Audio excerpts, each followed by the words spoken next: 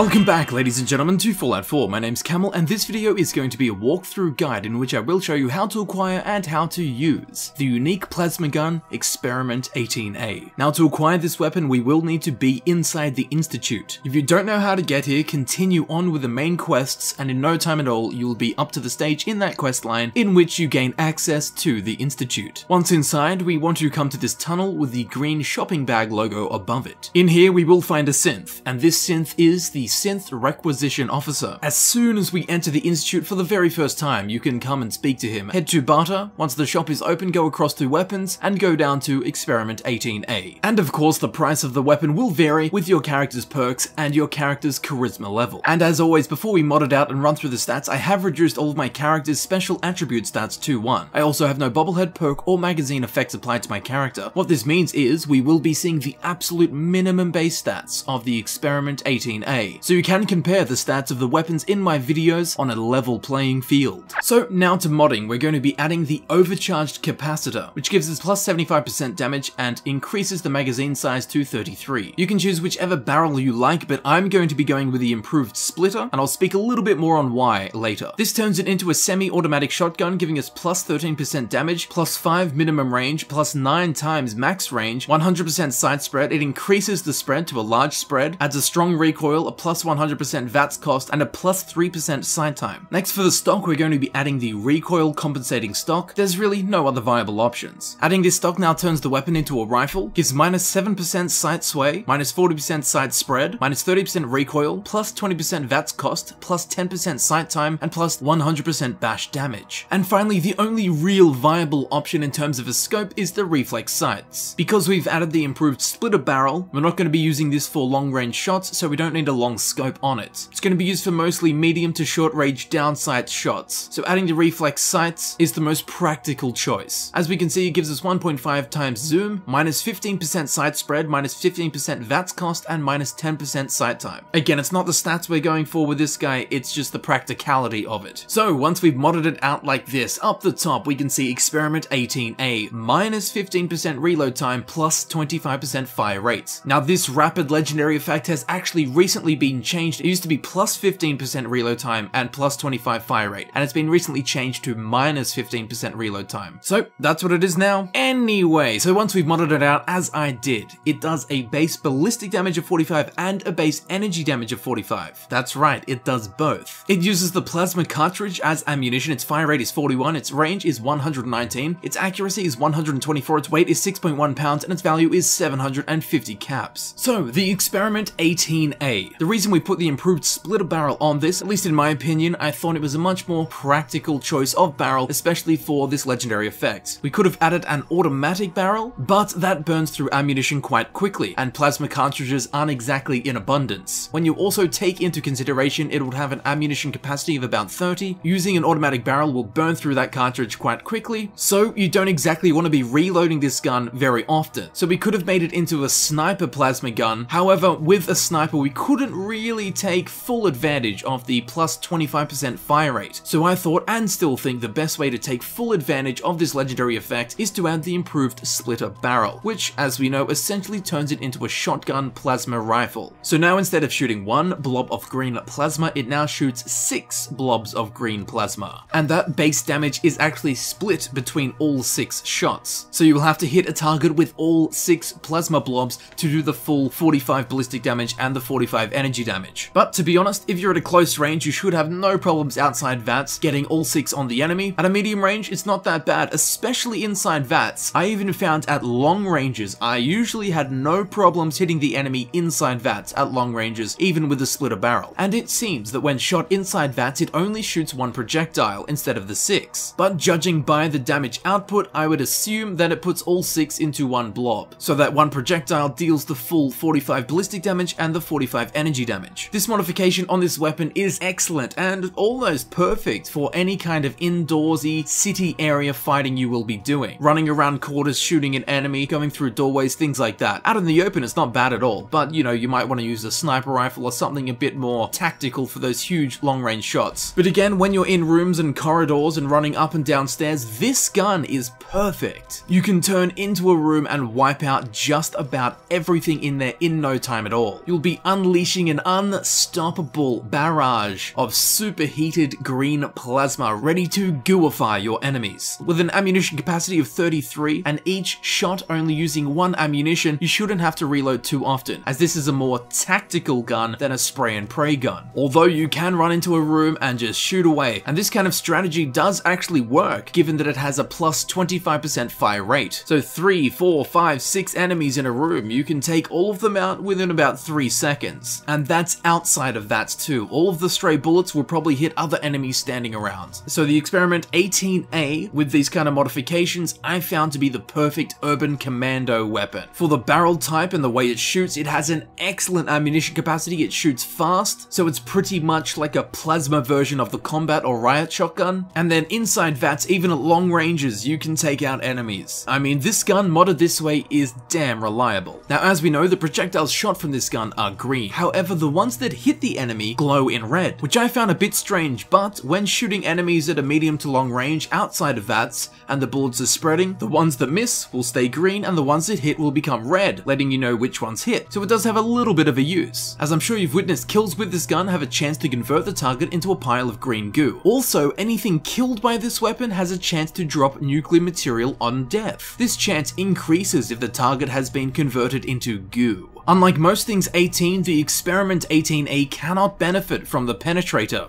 perk. An excellent weapon that's very reliable. You can clear a room easy without going through an entire cartridge, giving you time to reload. It's also ammunition efficient, it does huge damage, and it can work from ranges from close to long. So although the hypothesis may have been 50-50, after thorough examination, the Experiment 18A is a successful one. So hopefully the same team is now working on Experiment 32DD. And here it is, the Experiment 18A in action.